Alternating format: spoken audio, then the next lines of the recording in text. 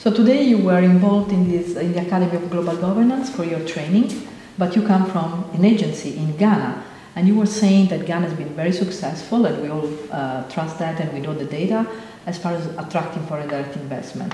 And you mentioned several areas where the improvement has been particularly strong, like you gave example of best practice, you give example of lowering bureaucracy, legal restriction and things like that. What I wonder is, do you think there is any area where your agency can really make a difference in further improving this constraint to foreign direct investment? Thank you.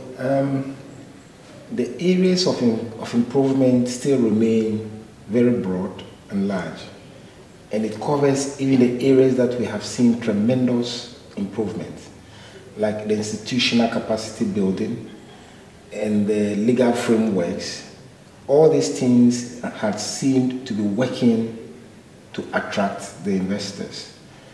The main challenge, like I said in my lecture, was about land acquisition. But even that is being refined in such a way that it will be more fluid in the very near future. So basically, all the other things that we do, we can still step up our game, and that should see further investment in our economy.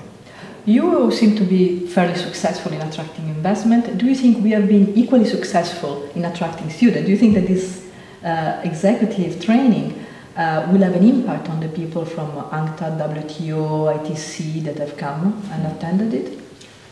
I have interacted with a few of your students. I'm very inquisitive, and the feeling I have is that you are producing a lot of very confident students.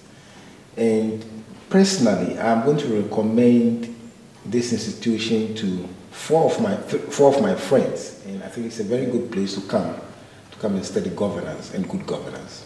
Okay, thank you very much. My pleasure.